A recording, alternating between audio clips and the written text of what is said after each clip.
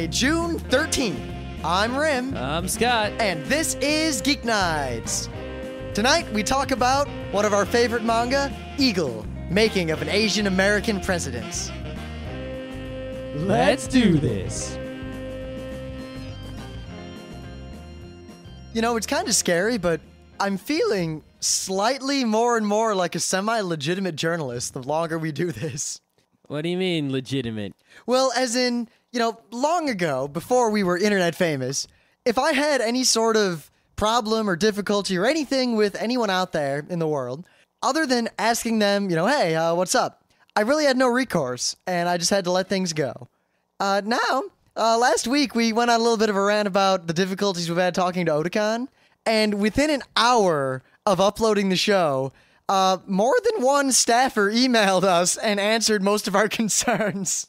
Why didn't they do that before? I don't know. They're having some trouble, but it looks like everything's back in order. And a lot of the things that hadn't been announced yet will be announced shortly, actually.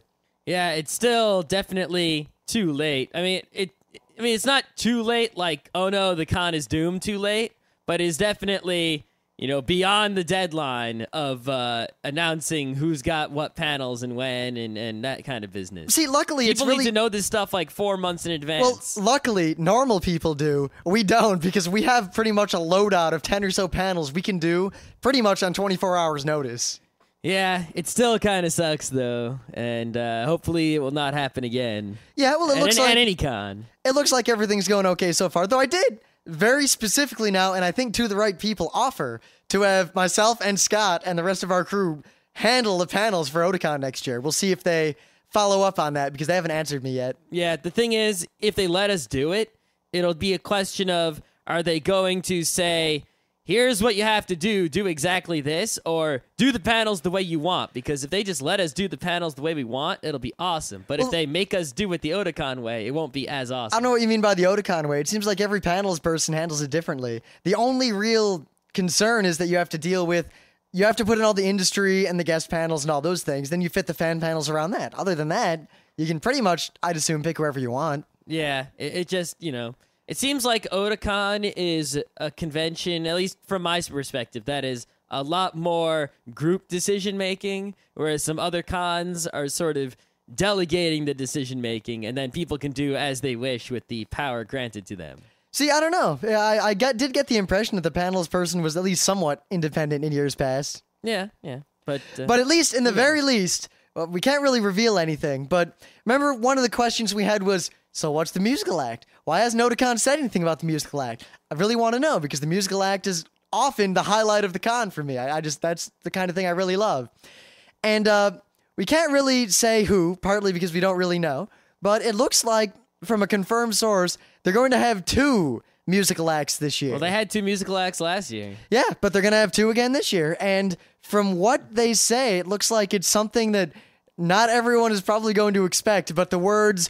I expect it to be quite lovely are in here.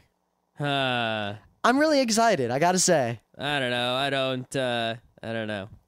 We'll have to see what it is before I can say whether I'm happy about it or not. I can't get excited about these mystery things anymore. There was a good rant someone had recently on a blog. They were like, stop with the fucking countdowns. People go out and they're like, they make a website like, coming soon, this thing, and then they'll have a timer.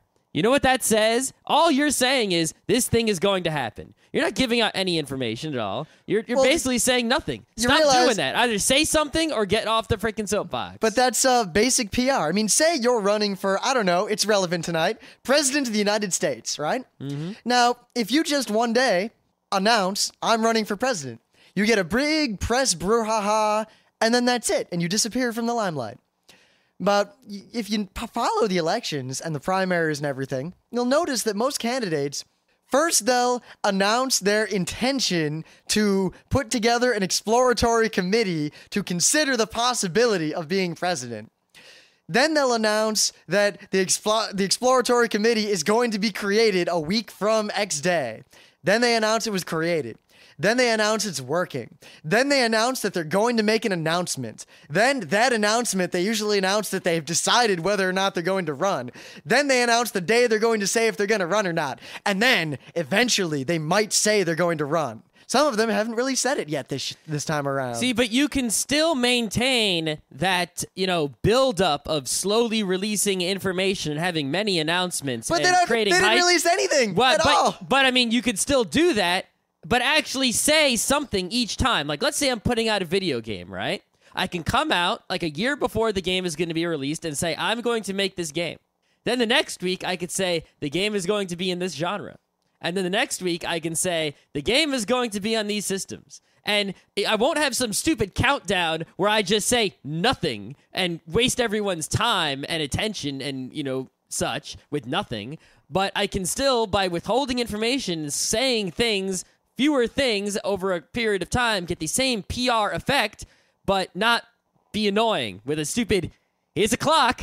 Yeah, I have a clock in my house. Thank you very much. Get away. There's better news for me to read. See, well, take the example of Smash Brothers, the new game coming out on the Wii. If I were Nintendo, how I would have done this countdown is N weeks before the game is going to be released, or maybe N days, it depends, probably weeks, as long as I get the schedule down. N being the number of characters in the game. Exactly. I would have revealed one character every week. I would have done maps before that. I would have done maps and then characters. That really, what you should do is just go pixels. Have this big screenshot, and each day, one pixel of the screenshot appears. One random one. Yeah. Or actually, I'd make it dynamic, Ajaxy, real time. Like, every minute a pixel appears, and it's just a big image. And then once one picture's done, another picture starts up, and you keep the archive of all the old pictures. You got to do something clever like that. Yeah, something that actually gives information. I don't care if you're withholding information. I don't care if you're releasing information artificially slowly for marketing purposes. That's expected. It's sort of necessary. Just don't make an announcement that's nothing. Don't make these announcement that you're going to make an announcement. Don't do that. Don't say nothing. Say at least something so that I didn't waste my time reading whatever the thing you just said is. That's all I ask. When you say something, make it worthwhile. But in the very least, to rein this back over to Otakon, ever since our little rant, we talked to some people at Otakon, and for all of you who are wondering, it is very, very likely that we are going to be doing a decent number of panels and shows at Otakon. We don't know for sure yet, but it looks pretty good. Yeah, so for anyone out there, let's do a quick rundown here. Let's see, hold on. You got to fill up the calendar. Yes, on June 23rd, we are most likely going to be at the Museum of Comic and Cartoon Arts Festival. We are not going to be doing anything there except attending, the same way you will be attending if you go. We're really basically going to be incognito, though if enough of you say... We're not incognito, we're just walking around from table to table going, OMG, you make that comic, OMG, you make that comic, OMG, your comic is awesome. Well, I just realized that if we were webcomic artists, we could probably get away with that, because just walking around, no one's going to recognize us unless we put our pictures online or go to cons a lot. But, we're podcasters. It wouldn't be too hard to find us at a con because we're usually doing exactly what we're doing right now, just in person. Yes. Then in July, I'm not going to bother saying the dates, but we're going to Kineticon, where we will be doing, some stupid number of shows. Yes, we're going to get to Kineticon late Friday night, but we will remain there for the entirety of the con. Basically, if you want to see us do live shows, Kineticon's where you want to be, because we're doing most of the events we have gotten put together for this entire year at Kineticon. Yep.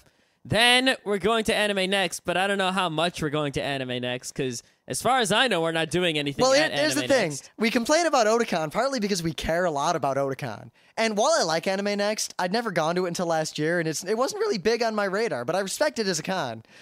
At least Otakon got back with us at all.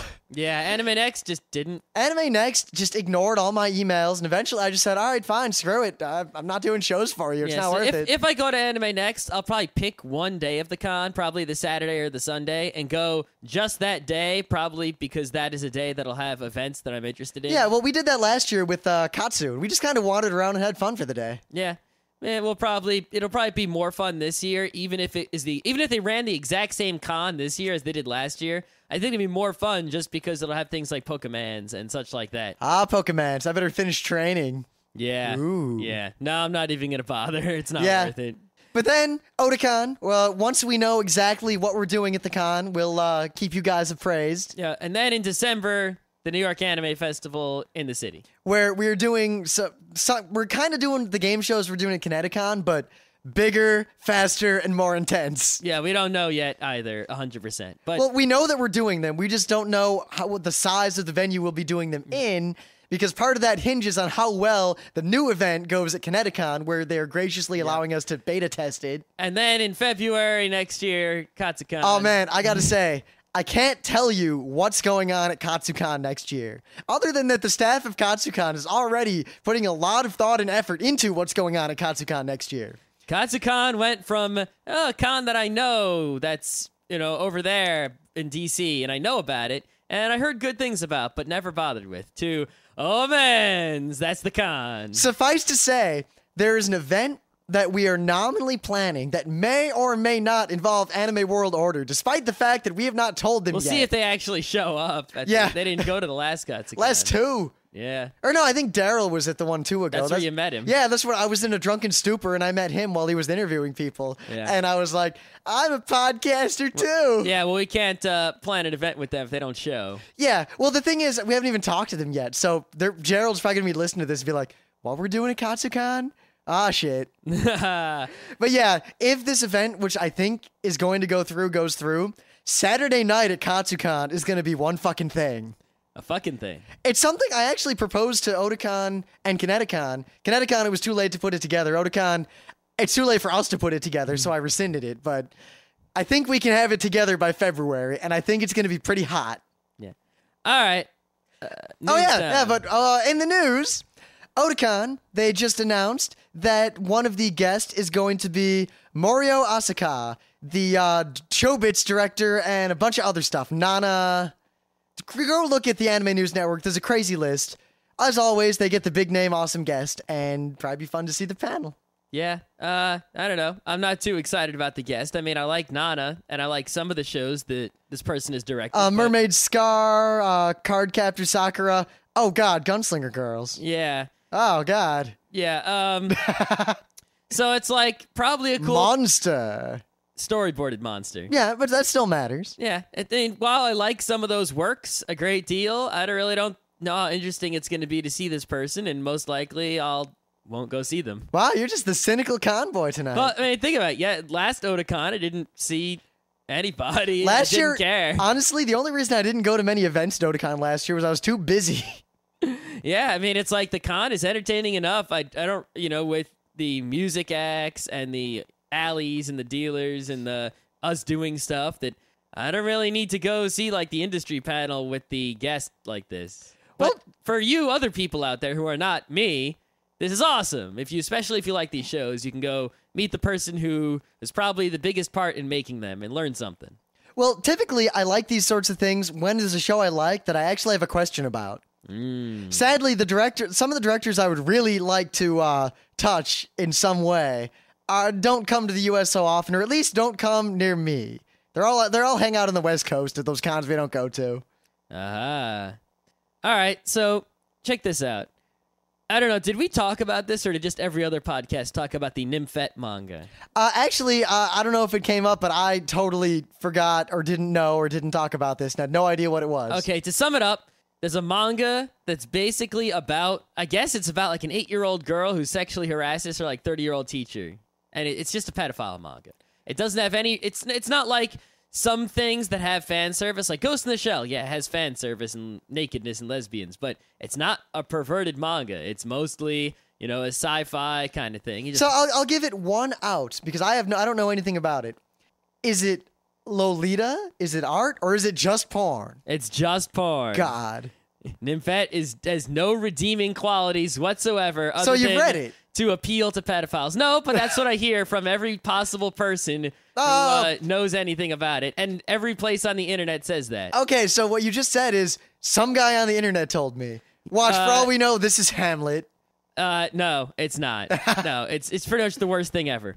And basically, they're going to make an anime of it this summer. Right? Oh, God. Now, wait, it gets worse than that. You didn't think it could be worse than making an anime of a pedophile manga with no redeeming quality. Well, I can't imagine it's licensed for release in the U.S. No. Well, actually, the manga, that was the news, was that last week or a couple weeks ago was that the company putting out in the U.S. is, facing some trouble and whatever. Oh, and, I wonder why. yeah, anyway, here's the worst news. Ready? One of the episodes in the anime that they've made is unairable for reasons unsaid but easily implied. Probably full of naked little girls and pedophileness, I'm guessing. What about you?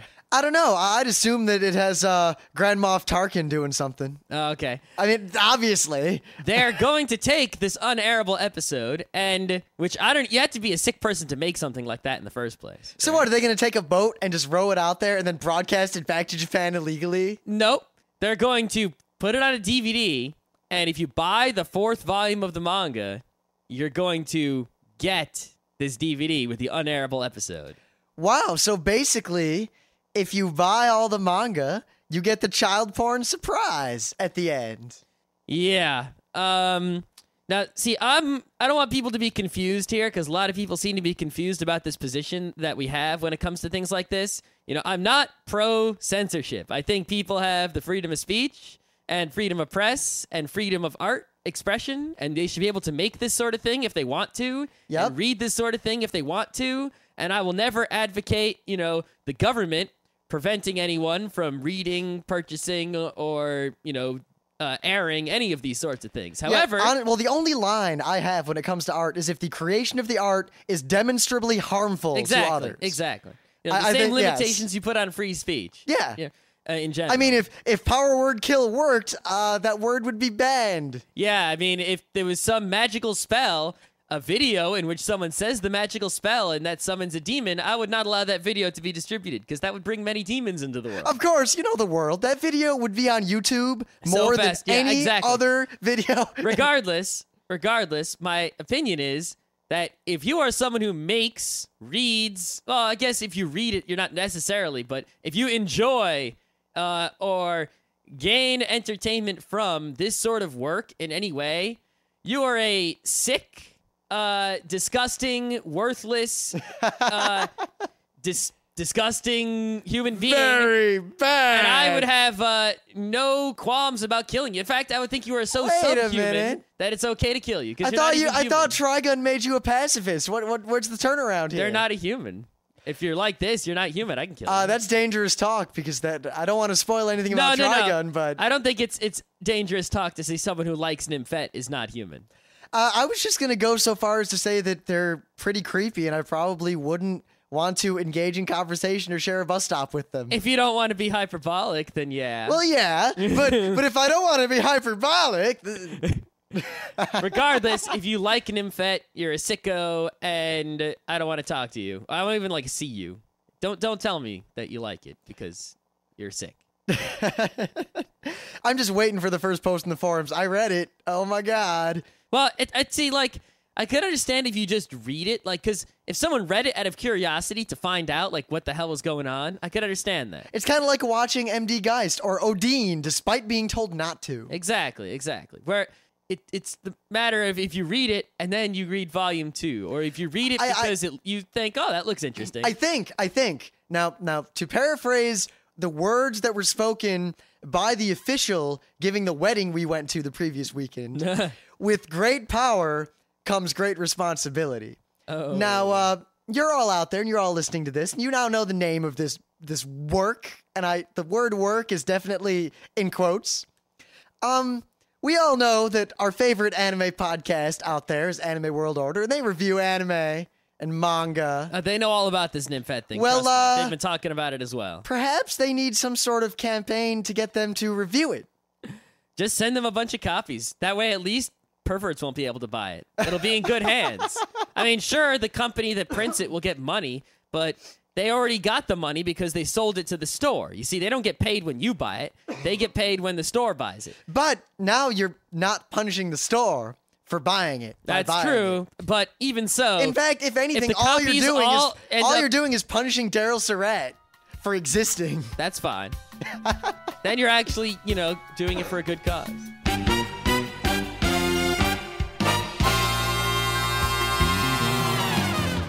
Things of the day. So there's been a lot of talk in the anime world recently about a concept or an art style or a genre or whatever you want to make it out to be called super flat. Uh-huh. And it seems like every person I run afoul of on the internet has a different idea of what super flat is or what super flat means. It seems to be one of those things where some people seem to know it when they see it, but there isn't a... Much like pornography. Yes, but there isn't a strict definition. Like, this is what super flat is, and this is what it not is. And people have a hard time... If you say, hey, what's super flat? No one could just say what it is in simple terms. It's always kind of vague. Like, is it a style of animation? Is it a... I don't know, some new art wave movement. What exactly is it? Nobody can really say. Well, I can say what it is now. You because can say what it is? I can say by showing. Because I know it when I see it. Partly because it's called super flat. Aha! By everyone. There you go. And a lot of people seem to link to this as kind of iconic of super flat. But then again, that's just what the internet says. What does it know? It knows everything, duh. It was actually Emily who showed me this, and it's really, really cool. Regardless of super flat, if you care or not, watch this video, which I guess is meant to sell Louis Vuitton goods, but kind of gives me the impression that if you run afoul of these goods, you will be eaten by a psychedelic monster and sent into a fantasy land where monsters will steal your cell phone, and yeah. So $5,000 handbags only exist in anime world? I'm not sure. Just watch it. I'm not sure how to explain it. Other than that, it's really pretty, and it's kind of weird, and it's really well done, and it's about all I can say about it. All right, well, I think it's time for yet another thing of the day from the wonderful world of Japanese television. Oh, Japanese television that has given us such wonderful shows as Guy Trying to Pee gets lofted out of the urinal, or Guy Trying to Pee gets shot down a mountain on a sled, or Guy Trying to Pee gets pulled out to sea by a boat. Well, Japanese television, the infinite font of things of the day, has provided one more thing for us to laugh at. Basically what they've done is they set up a challenge. The challenge consists of a giant... I want to say treadmill, but it's more like a big conveyor belt. Like those really things big. at airports. Yeah. That when no one's looking, I run down as fast as I can. I'd run down as fast as I can when people are looking. Well, usually when people are They looking... also have them at casinos. Yeah. Yeah. They didn't have them at the casino we went to. Yeah, they did. Where? Remember we used it? No. It was there. I don't remember it at all. In the little tiny hallway. You know what? My memory is too clouded by all the money I won. You didn't win that much money. Compared to how much money I came with, I doubled my money. And then you spent it at the bookstore. No, I didn't spend that money at the bookstore. I spent other money. I still have that money. I'm sure. Anyway, they set up this giant conveyor belt, really big. And on the side of it, there are like these 4 little platforms, and each platform has, I guess, a cookie on it or something like that. Well, one has a glass of water. One has a glass of water and a cookie, I think. And they put someone on the treadmill, and they have to run from one end of the treadmill to the other, and also eat all the cookies and drink the water. And if they fall down, or if they fail to eat the cookies or whatever, they're done, and they lose. But not only that, something interesting happens to them when they lose, and I'll let you see that for yourself. The thing that bothers me about this particular challenge is while it is very entertaining and amusing, I am under the impression that it was not completely fair. Well, I think that they were controlling the speed of the treadmill manually, and basically, as people, got close to victory, they would turn it up more and more and more to make sure that nobody won. Granted, that's really the only way to run something like this. If you made it fair, you really missed out on a golden opportunity. It is true, but I do think what they should have just done is, said, this is the level that we will set it at. Set it at a high level that, maybe only a really awesome person could accomplish. See, you're but assuming... do it the same every time. That this was intended to be a test of skill. You see, I'm of the mind more and more that Japanese game shows are not game shows. The people on the show, they don't matter at all. They are basically just saps, and they exist solely to entertain me. That may be true, but at the same time, I think it's sort of, it entertains me more when it's a fair competition and the people still get fucked than if it's designed to fuck them and they get fucked. Because, it's like, they designed to get fucked. It's not so funny. Oh, they suck. Haha, they suck. So, funny moment one is when you realize that at the other end of the treadmill is a pool. I was you're gonna keep it secret? I hid it, but now it's not hidden. Oh, well, I guess I could go back. If they fail at the treadmill, then the treadmill pushes them into a pool, and they go splooge. 2, the black dude is awesome. The black dude is my hero. He's gigantic, too. And how do these Japanese people even expect to be able to win this with their tiny, tiny legs? Only the black guy with the giant legs can possibly have a chance. And even this. I'm not going to spoil what happens at the end, but suffice to say, it's a closely run affair. He's also the only person who knows how to run. I mean, one thing, the Japanese people have the tiny legs, but they don't even know how to run. No, the one guy did. Just the last person ran really oddly. I don't know what is up with these people who don't know how to run. Ready? Here's Scott's guide how to run. Ready? Move your legs back and forth as quickly as possible. Extend them as far as possible. Lift your knees as high as possible. Bend your freaking elbows and swing your arms in time. Not how you run. That's actually a pretty piss poor way to run. That's kind of inefficient. But these people who they walk with they run with their arms like straight at their sides, not moving. They don't bend their knees at all, and they just kind of waggle their legs back and forth. Those people are fucked up. They didn't learn how. Wasn't there a Seinfeld about that? She just doesn't move her arms. Yeah, people just don't know how to move. They don't have motor skills. That's like the most basic skill before even literacy. Moving your body in the proper fashion. Now, I think in the trend of how I started talking about this, they missed one final golden opportunity. Now, if the final bit of the challenge had been, in fact, a urinal. So, we brought up the U.S. presidential elections, rather serendipitously. For tonight, we're going to talk about probably our second favorite manga of all time. I don't know if it's the second favorite manga of all time.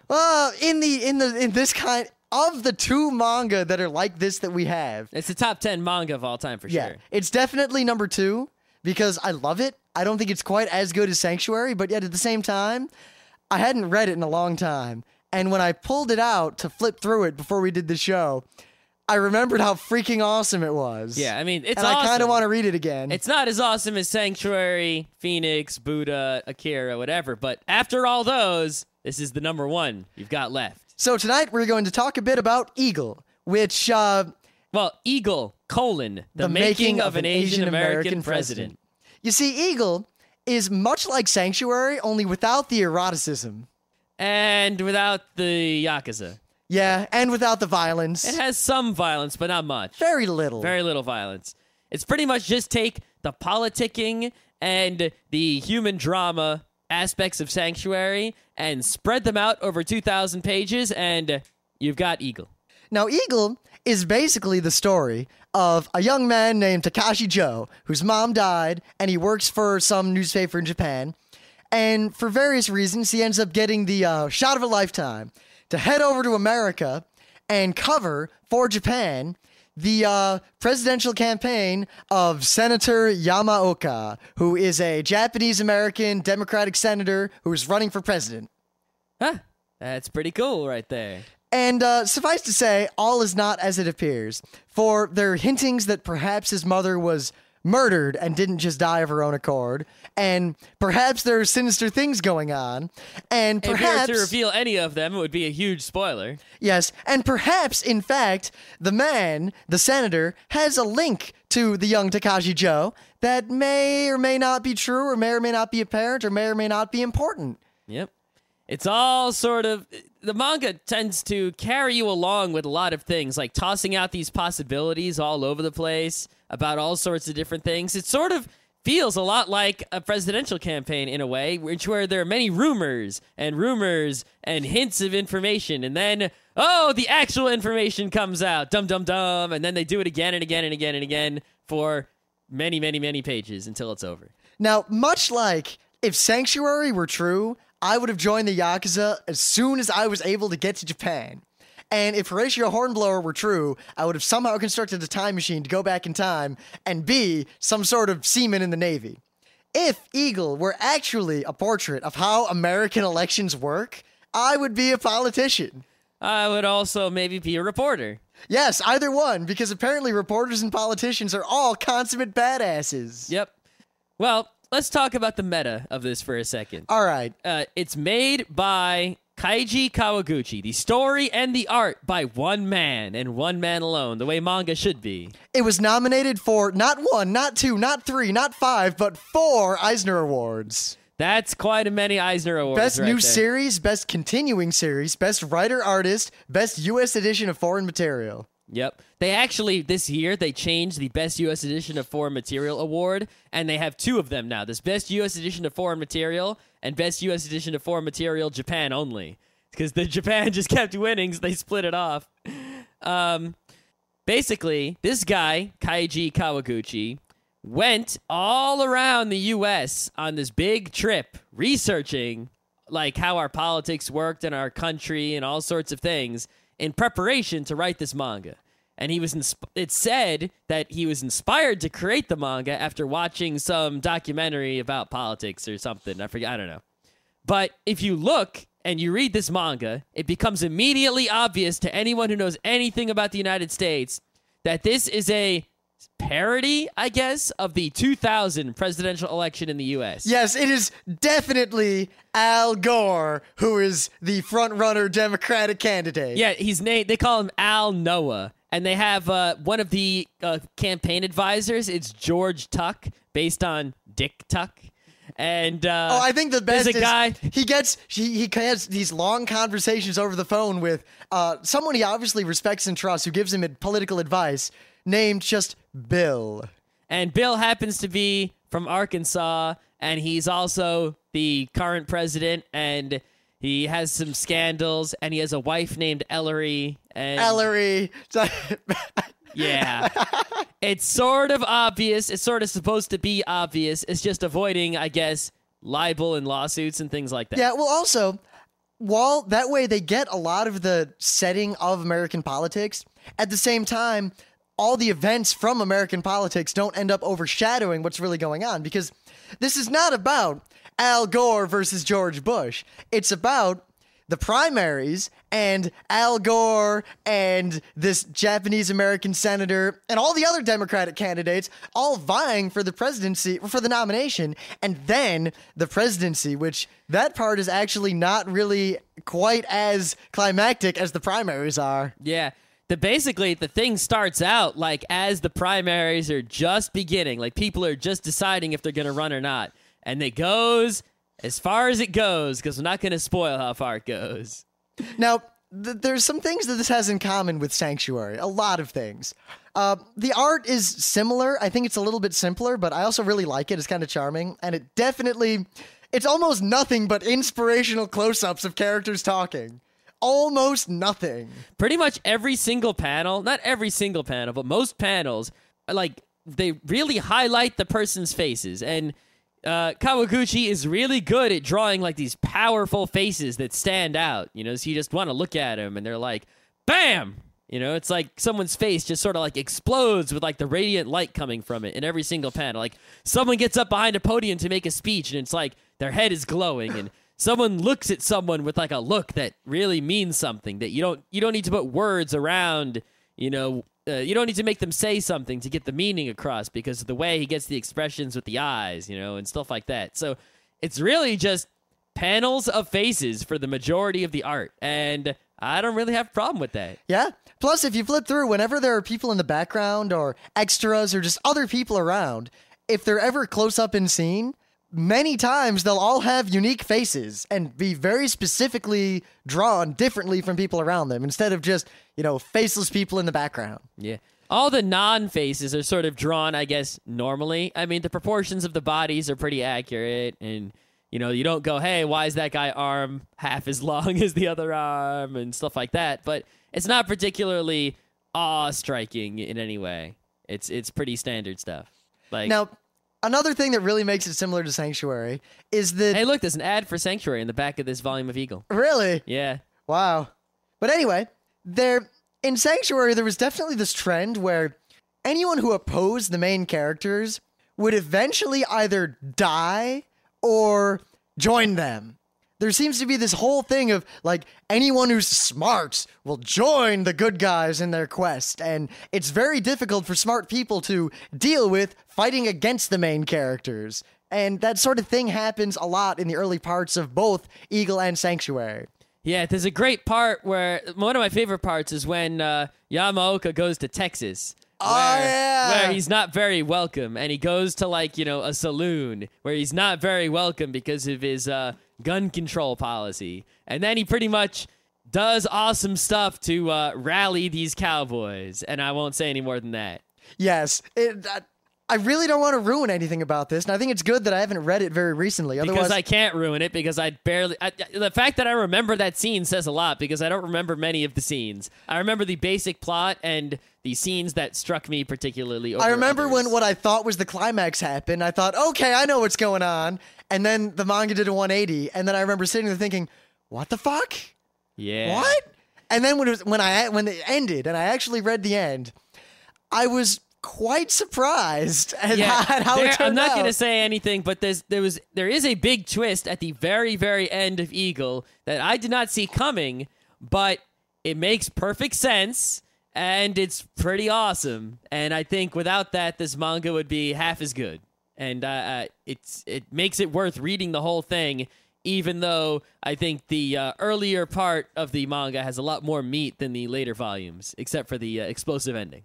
Now, luckily, while it's very deep politics, I mean, there's a lot of talk about specific parts of the primaries or press relations and all these very, very deeply involved in politics things. And yet, you don't need to know a lot of politics to get it, because whenever it's kind of like when you watch a show like ER, where there's a lot of buzzwords and jargon, and even if they're used correctly, and even if you don't really know what they mean, saying ER uses medical terms correctly? Sometimes. Yeah, and CSI is real detective work, people. I guess Hornblower is a better example. But you'll get the sense that you know what's going on, and with the context, you'll figure it all out. There's really... It's very accessible. You can understand what's going on without being a political expert, or in fact, without knowing anything about U.S. politics. I mean, this is a manga. This is made for Japanese people who know a lot less about American politics than even an American high schooler is supposed to. So... It's not hard for you reading this translated into English to know what's going on. But sadly, the one thing that doesn't really bother me, but definitely colors my perception of reading this, is that it feels like it was written from the perspective of someone who saw events happening and understood how things work in politics, but didn't really understand how things really work, because it's so idealistic and it's so, yes, this good person will prevail. Yes, if you give a good speech and you're passionate, then people will care. And it seems to... I wish American politics were like Eagle. Oh, God, you don't know how much I wish American politics were like Eagle, because then I'll be the president. Because I have the book right here that tells me how to do it. All right, so if you want to get Eagle... I'm not sure. I'm pretty sure it's not in print. I'm pretty sure of that. But it is also not hard to find. I actually see this a lot more often than I see Sanctuary. Now, it's printed by Viz back in the day, and it reads left to right, which is fine because, sure, I'd rather have it be right to left, and I'd rather have... But Yamaoka was supposed to be facing the rising sun, but now he's facing the setting sun. Yeah, and I'd rather have it... keep sound effects intact, but really there aren't that many sound effects, so it's not, it's not the action book here. It's mostly a political talking book. But there's Viz printed, as far as I know, Eagle in two different formats. In one format consisted of many smaller books, like the books were maybe 20 or 30 pages big, and there are 30-something of these books. There are a whole bunch of them. And you'll know if you see one because it'll say Eagle, and it'll be about a centimeter thick maybe, or maybe even less than that. Don't buy those. Now, you might be able to get them all, but because they're kind of... I see random ones all over the place, and I'm sure if I had bought every one I've ever seen in my life, that now I would have them all, or close to all of them, and I probably could have picked up the missing ones online. But who wants 30 little tiny books? Because... Viz later printed the entire thing in 5 giant books that are very relatively easy to find, cheap, especially at cons, because people don't respect this manga and they put it on the discount rack. And I even see them at New York comic book stores all the time. And online, I see them on Amazon and places all the time. And you can just get them for less than $20 each, 5 giant books. You can have all of Eagle, all 2,000 pages for under $100. I can't stress enough, if you at all have any interest in this, find the first one somewhere and read it. And if you like that, I guarantee you'll like the rest because it only gets better from there. Yeah, you're buying a giant book, so, buy just one to see if you like it first. Because while we think it's awesome, I don't think everyone would think it's awesome. If you like the Naruto... Yeah, communists. Yeah, if you like Naruto and that's like your favorite thing ever, I don't know if you're going to like Eagle. It's sort of the exact opposite. I don't know, because this one fight does take most of the manga. And it's a lot of... his voting rating is over 9%. 9%! Yeah. He's up in the polls. He's down in the polls. OMG. He gave a speech. He had to eat 2 dinners in one night. Oh, the 2 dinners in one night. That was one of the best scenes. That was awesome. I love that scene. That was awesome. 2 dinners in one night. You think it's badass when, I don't know, someone pilots a robot with one arm and destroys an entire battleship and loses their own physical leg and saves their best friend from dying, but then their best friend dies anyway. You think that's badass? Or you think it's badass when, Kenshiro, punches 1,000 times a second? You have not seen someone eat 2 5-course meals in one night. That is the most badass.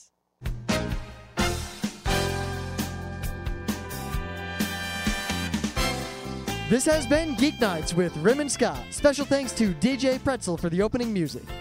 Be sure to visit our website at www.frontrowcrew.com, where you'll find show notes, links, our awesome forum, a link to our Frapper map, and links to all the RSS feeds. We say feeds plural because Geeknights airs 4 nights a week, covering 4 different brands of geekery. Mondays are science and technology. Tuesdays, we have video games, board games, and RPGs. Wednesdays are anime, manga, comic nights. And Thursdays are the catch-alls for various rants and tomfoolery. You can send us feedback by email to geeknights@frontrowcrew.com. Or you can send audio feedback via audio.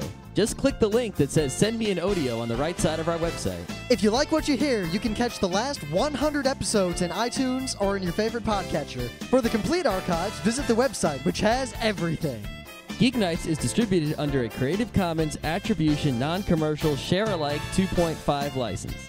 This means you can do whatever you want with it as long as you give us credit, don't make money, and share it in kind. Geeknights is recorded live with no studio and no audience. But unlike those other late shows, it's actually recorded at night.